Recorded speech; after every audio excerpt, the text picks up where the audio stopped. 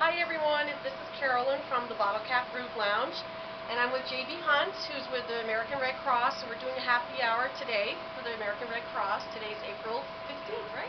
That's right. Yeah.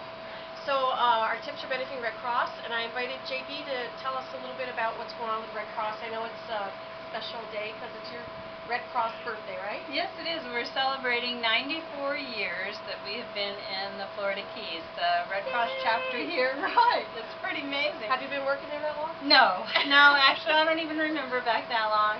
How long have you been with Red Cross? Since 1996. Oh, so it's been a while, but not 94 years. But a lot of Red Cross chapters were founded about that time because it was World War I. Oh, so interesting. A lot of people have like a grandmother who rolled bandages for the Red Cross back then. And that's how the Red Cross was founded here in Key West, too. And we're very proud of that because it's a very important thing to have that kind of continuity and show that kind of history in a community. And a lot of what we do now is the same kind of thing we do then. We support people in the military.